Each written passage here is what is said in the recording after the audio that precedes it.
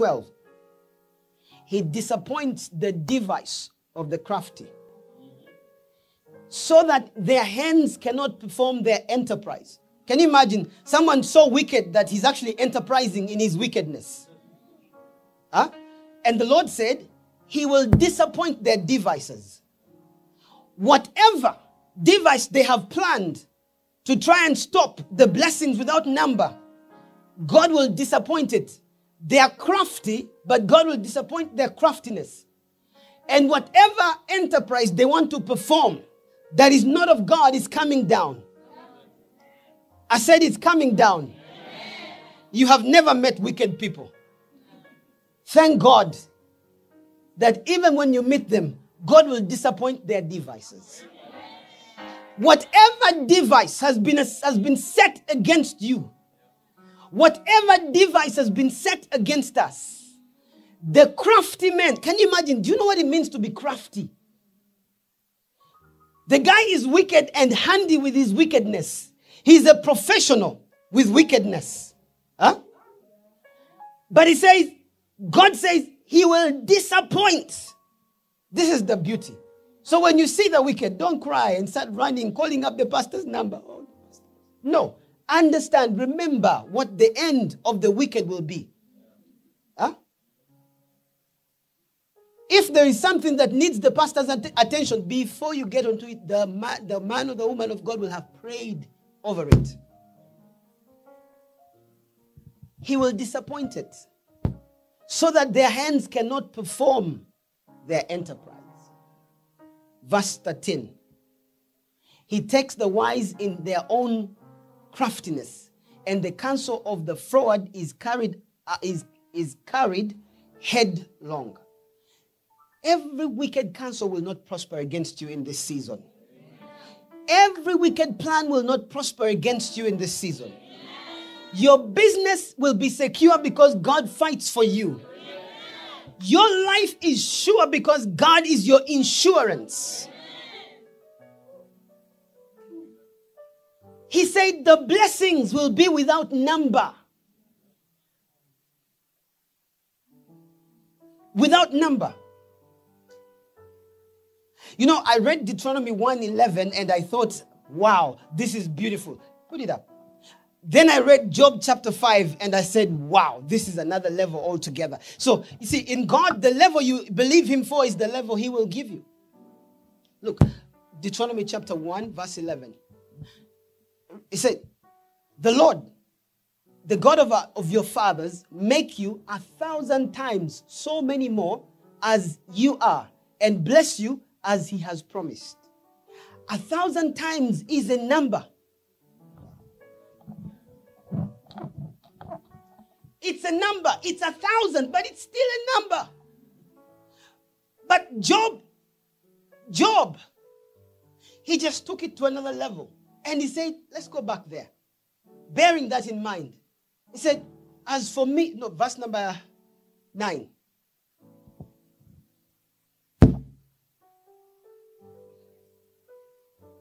Verse number 9, come on. Who does great and unsearchable things, marvelous things without number. So if you believe God for 1,000 times more, God will give you 1,000 times more. But it's limited. The Bible says, for with God all things are possible. I'm trying to set up the whole congregation for the next level, because whether you're ready for the next level or not, the next level is coming. It will be up to you to fit into what God is saying, yeah? So that you're not left behind. You know, I don't watch movies like Left Behind because I won't be left behind. Huh? So he says, he will do great and unsearchable things, marvelous things without number. This is that season where God will begin to do things that you won't even count. I lost count. You will count your first million, your first billion, your first trillion, and then they'll ask you, how much are you worth? You say, I lost number. I lost count. Huh? I lost count. You go and ask Baharesa to count the number of cars and trucks he has. If he will give you the number. I don't know if he knows how many cars. After 5 cars, please count. After 5 or 6 cars at random, the 7th is Baharesa's. Try. I've done that for years. Can you imagine that? Every 1, 2, 3, 4, 5, the 6th is Baharesa's. So when God says he's going to do great and unsearchable things, marvelous things without number, you better begin to believe God that your blessing has no number tied to it. It's too quiet in this Catholic church. Blessings without number. This is the word we are going with. That the Lord will bless us without number. Huh? If I ask Oscar, how much does your account have? He's going to give me a number. I want him to bite his tongue while trying to tell me numbers. Huh? Oscar runs the account of the ministry. Huh? He's going to, in fact, right now if I ask Oscar, how much money do we have as a ministry? He will tell me the number so fast. It will be done in less than a second. It will be done. I want him to take time. Let him bite his tongue and say, kwa kweli, my calculator just says E.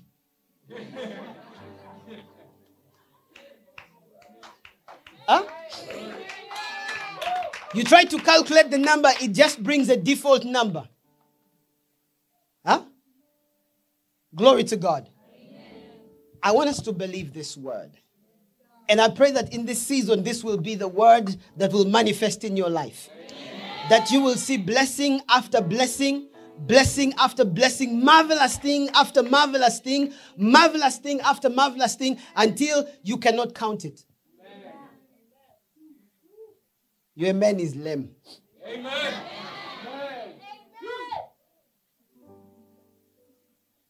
Glory to God. Amen. Is there anybody who can dare believe God to the point that God, there is something about believing God. That God will skip over 1,000 people just to reach that little small girl believing God. Amen. Something about believing God that begins to change the person's situation. From poverty and a poor mentality to sit in a council of men that make the decision of how things happen. You see, in this season, God will make you a principality.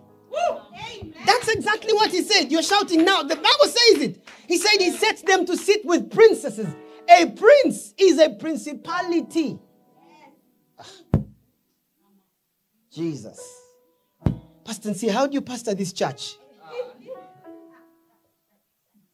Glory to God. He raises them to sit with princesses. That means God will make you a principality in your own right. I know you think the only principalities that exist are demons. Huh? Hello? Where is the praise team going? Who told you to go? Come back here. Who told you to go? We are only beginning. Glory to God.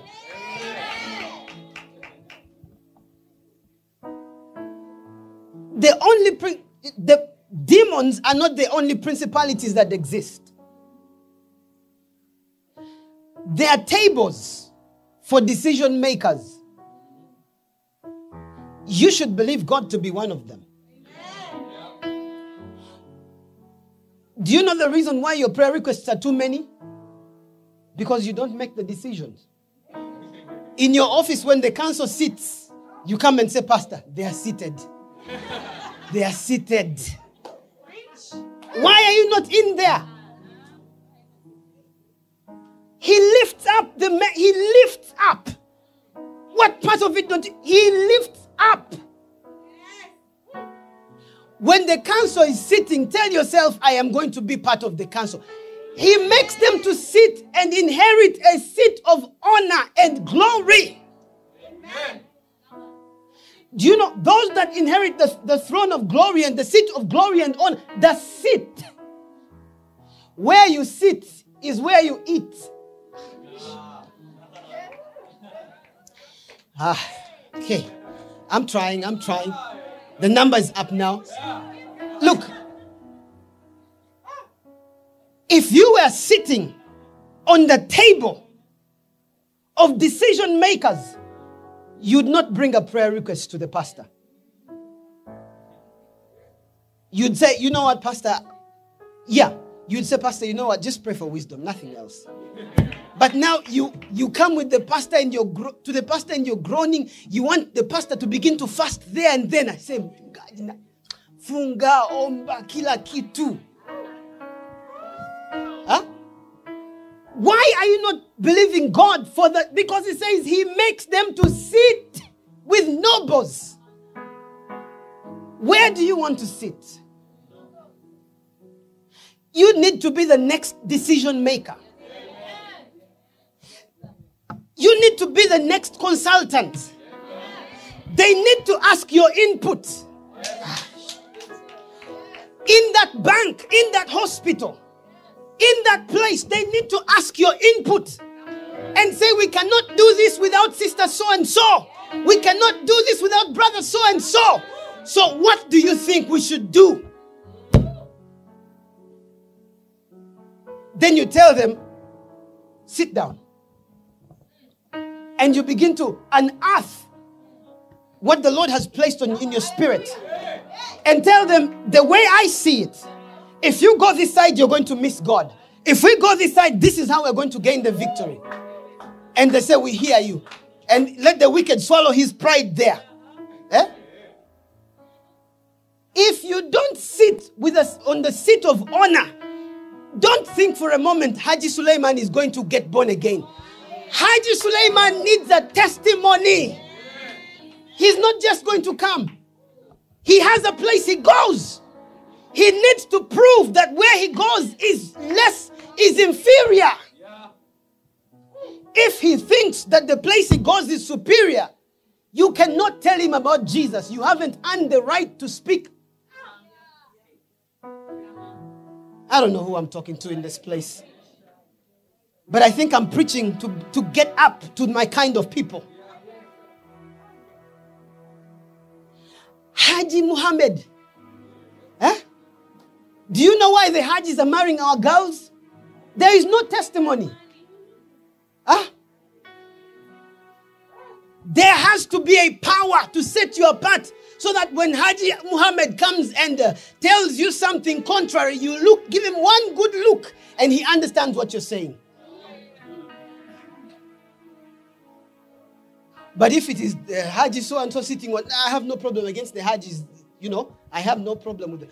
But if it's the Haji sitting and making decisions on your behalf, and then he comes and says, tonight I am with you, you're not going to refuse. You're going to be like, this pastor doesn't know what I'm going through, so let me go with the Haji.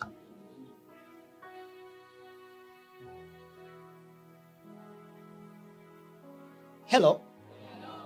You must sit on the seat, because God has volunteered to lift up. Why are you not volunteering to be lifted? I am only asking a question. You must desire to be lifted, so that God can look at you and begin to make you fit in the seat.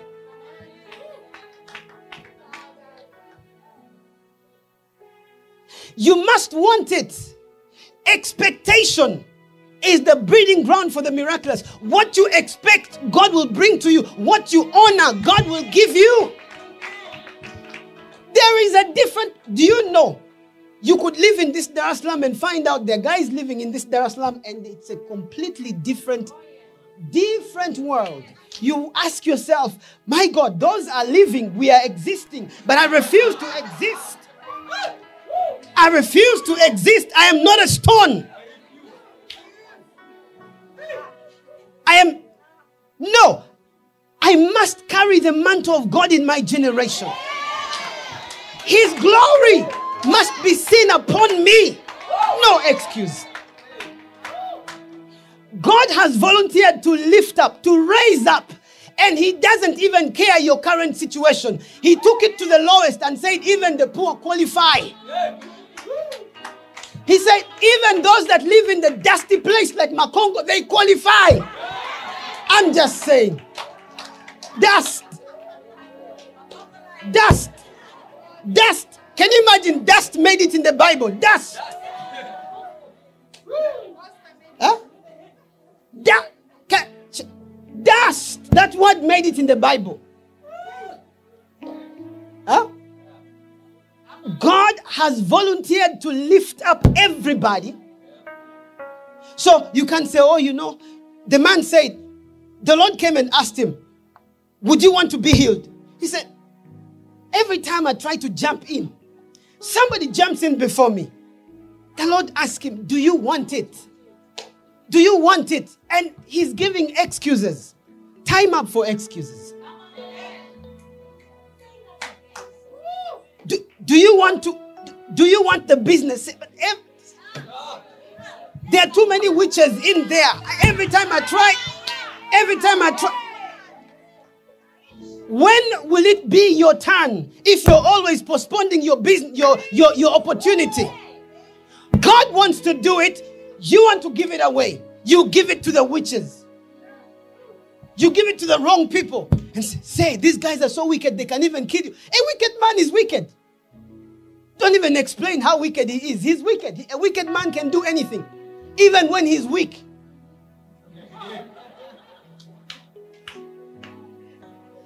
You know, wicked men are weak. Weak in the Lord. Hello? There, he said he wants to make them.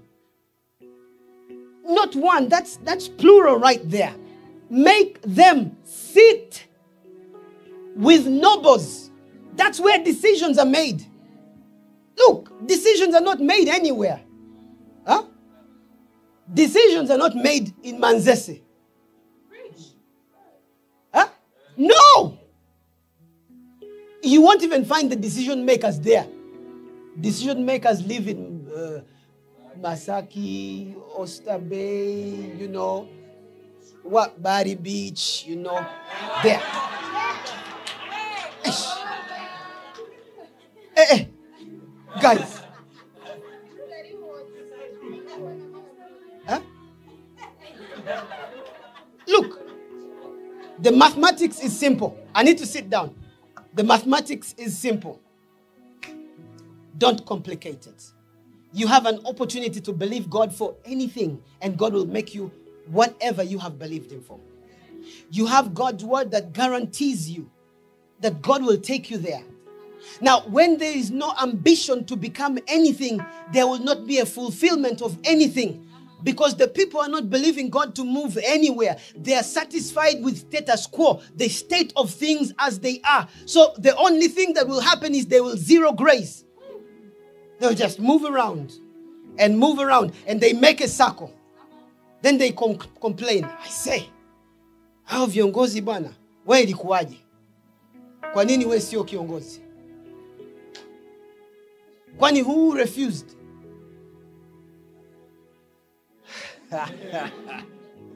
Glory to God. Somebody is saying to Sameh, no, I am for you. I am for you. Glory to God. The seat of honor and glory is preserved for kingdom-minded people. The Bible says, righteousness exalts a nation. That means whatever nation you are, whether it's that office, that's your nation right there.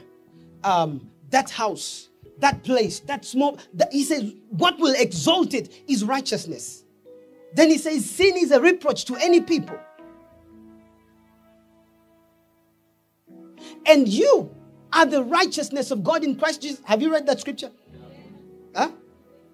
2 Corinthians 5:21. You are the righteousness of God in Christ Jesus. Proverbs 14, what? 20 what? Proverbs 14 something. It's 23. Righteousness exalts a nation. So God wants to exalt you to the point that you are part of the decision makers, where you sit with nobles to decide the future of the company, to decide the next level of the place. Whatever is going to happen, you're a sharer. Your prayers will be different. The way you look at things will be different. You'll not be worrying about who they cut off, because if you're part of the decision makers, you decide who gets cut. You don't worry about being cut. Huh? You decide, and because you're all there, you can argue your point and bring forth your strong reasons and say, no, this thing ought not to be. But you always wait. You are on the other side of the receivers. Always receiving what you are told, which is not bad if it's okay. But if it is against your very progress, then you must step up to another level. Hello? But you say, how? By the same grace, by the same Holy Spirit. You need to first of all believe it. You need to receive it. You need to begin to see yourself that way. These places are not reserved for some people more than others. Huh? This is where God has called you. This is why God brings you here. God brings you for a training. God brings you for a preparation so that your mindset can be different. Has He not said that eye has not seen, ear has not heard, neither has entered into the hearts of men the things that God has prepared for those that love Him? And God has revealed these things to us by His Spirit. And the Spirit searches all things, here even the deep things of God. The deep things, can you imagine? God has deep things for the people, which takes the Spirit to search them out and reveal them to those people. Now, when those people don't understand who the Spirit is, they miss the deep things. And these deep things, no eye has seen them yet. Their ideas and their creations and their wisdoms, understandings, ways of doing things that your office doesn't yet know about. And when God looks at you, it is you He wants to bring it through. But now, because you have no understanding of it, the other kingdom decides to unleash theirs through the Hajj, and you can't resist it.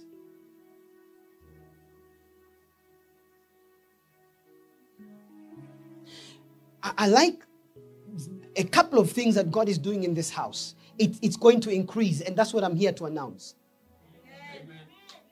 Huh? If there is comedy, this house must be on top of it. Yes. Aren't we on top of it? It's down there, we're up here, and it's from this house. That's exactly what I'm saying. Huh? Anything that this city is doing, we must be on top of it. Amen. Amen. So, we are going to begin to see businesses that dominate the city. Amen. We are going to begin to see ideas that dominate the city from inside this house. Amen. We are going to begin to see creativity that dominates the city from this house. Amen. I know some of you are like, I think he's talking to my neighbor. No, I'm talking to you. Hello. Anything you do from now onwards is going to reveal the glory of God. Amen. We cannot be at the level of, I think there's a curse working in my family, and you have been a member of this church for more than 3 months. Huh? We are not at the level of curse. We are at the level of blessings. Huh? Have you ever had any of these pastors call you and say, I think there's something in your family, you must bring an offering of 11 million so we can take it out? Have you ever seen that happen? No, we don't trade in curses. We trade in blessings. That's why we're not. You are so excited going to churches that teach you about curses. The 11 things about generational curses. And you're there writing. What are you writing? What are you writing? The 10 things you must know about your great-grandfather. So now this preacher knows your great-grandfather who even your grandfather did not see. We don't trade in cashes, we trade in blessings. So if you came here hoping that the pastor is going to tell you about the 5 things, the 5 meanings of a cat when it passes by your door, you're out of order. Huh? The 3 things that a kunguru will do when it passes over. And you're there trying to write notes. The reason why your eye is twitching.